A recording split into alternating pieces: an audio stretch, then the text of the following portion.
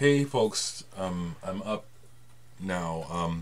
If you saw the last video I uploaded this morning of the fire across the street, that woke me up literally this morning.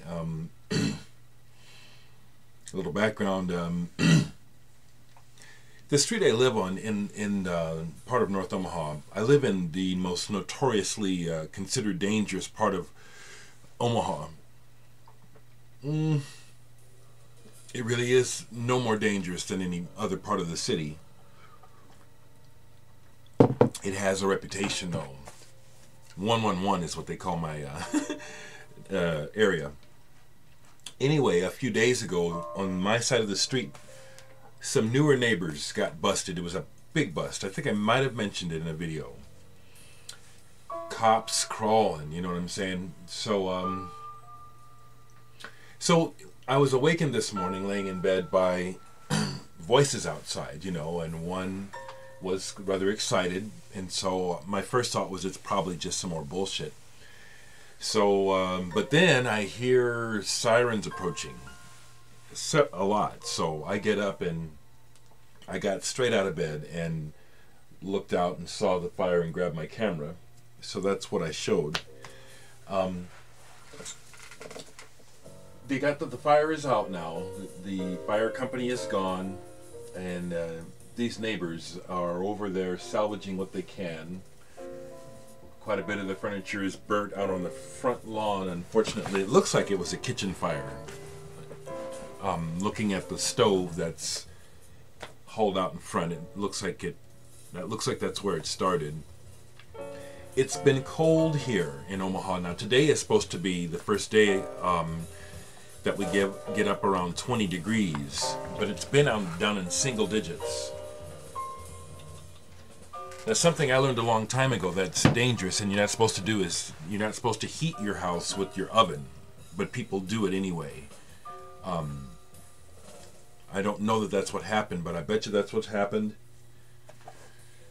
Bless my neighbors. I hope they'll be okay. The Red Cross is here.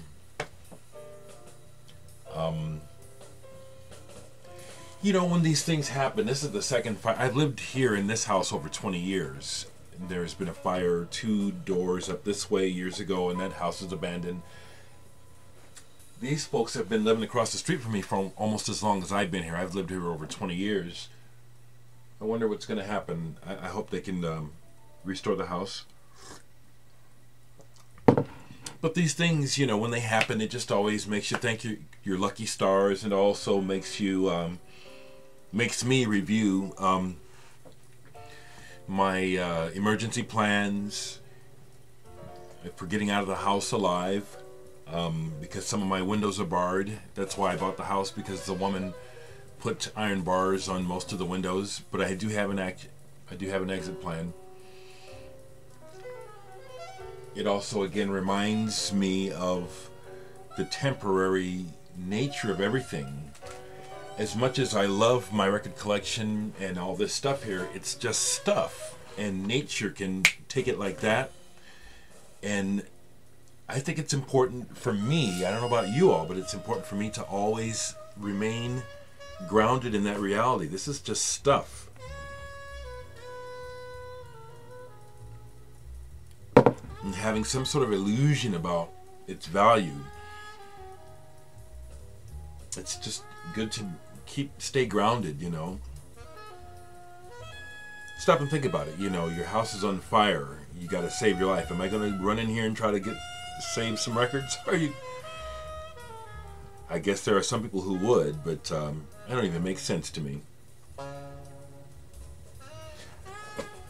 Listening to First House, Erendira. It's on the ECM label.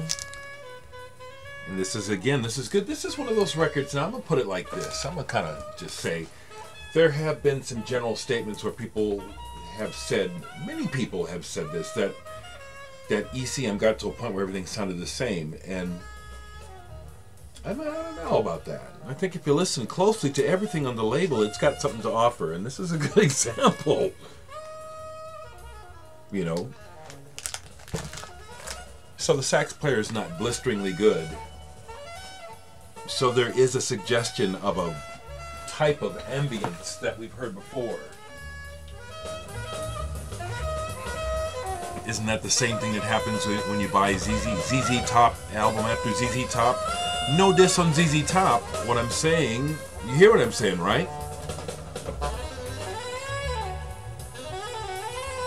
This is good music. Doesn't sound all the same to me.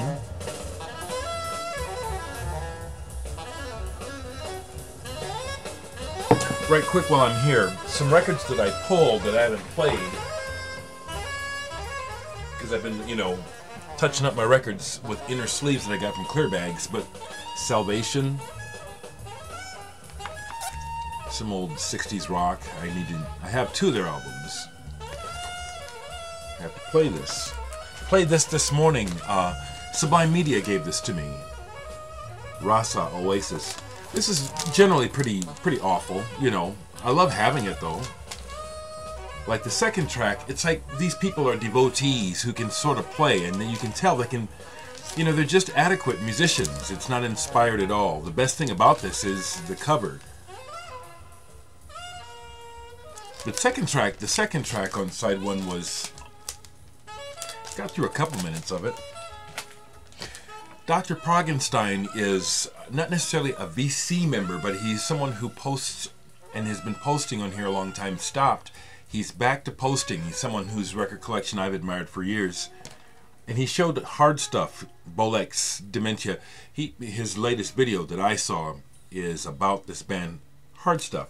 So I pulled this because I had always wanted this record for the cover. And when I finally bought it, I didn't really like it because, again, of what I'm looking for.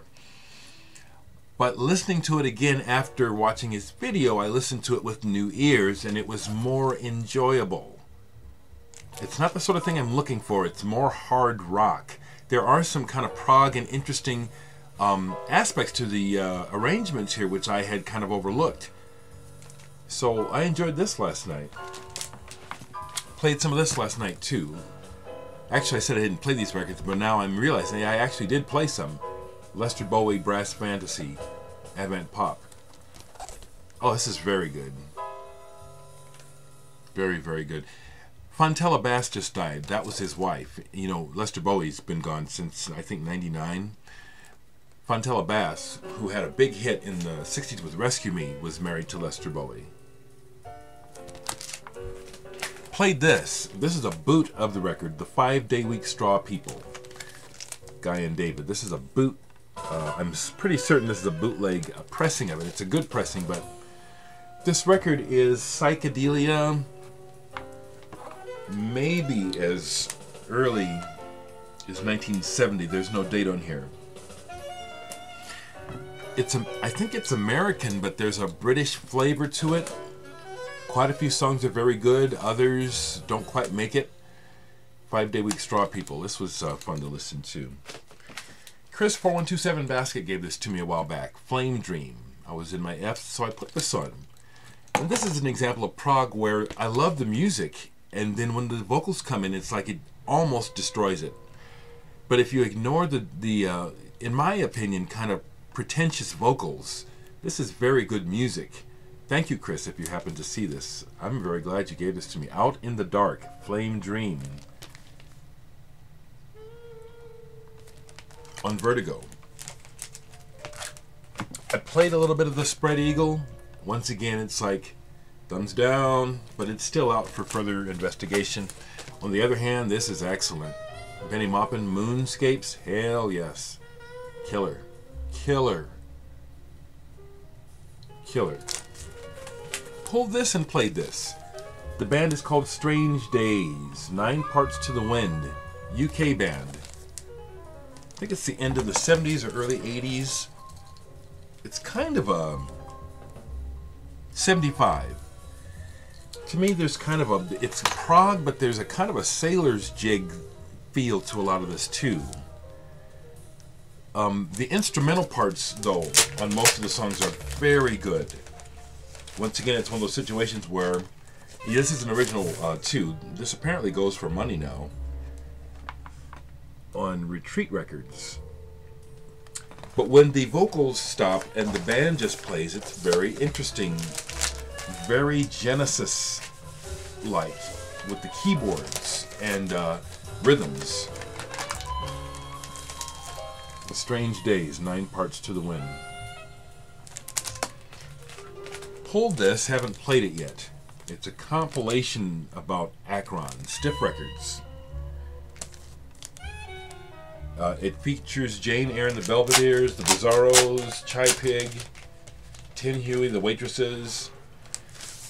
Now, I had an original copy of this where it was a scratch and sniff. You scratched the tire and it smelled like rubber. This is a reissue, though. Just pulled this. Again, I was recovering it with the inner sleeves that Clear Bag gave me. Thank you again, Clear Bag. So, this is out. I don't know. I may not play it. I just left it out. Some of the things that are out to play, to recover, but also to play. Patrick Moraz and Syrinx, Coexistence. I don't remember what this is like. Morning Glory, 2 Sons Worth. John Cale plays it. I believe he engineers this. John Cale is one of the engineers on this album, yeah. Morning Glory, 2 Sons Worth. Early 70s, if not still the 60s.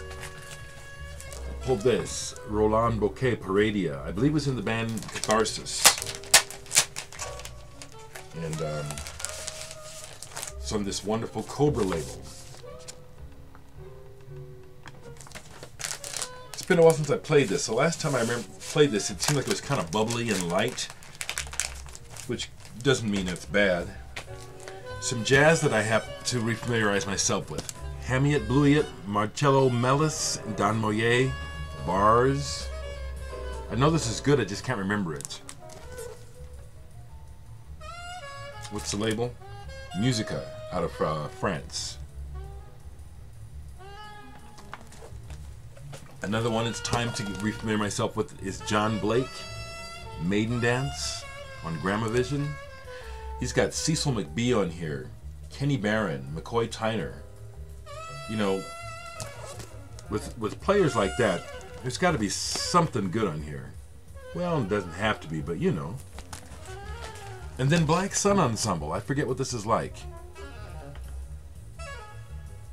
I've always liked the cover, but I can't remember what it sounds like. So, anyway, things have quieted down.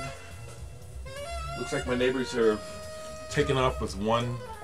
They're taking stuff out of the house, taking it somewhere.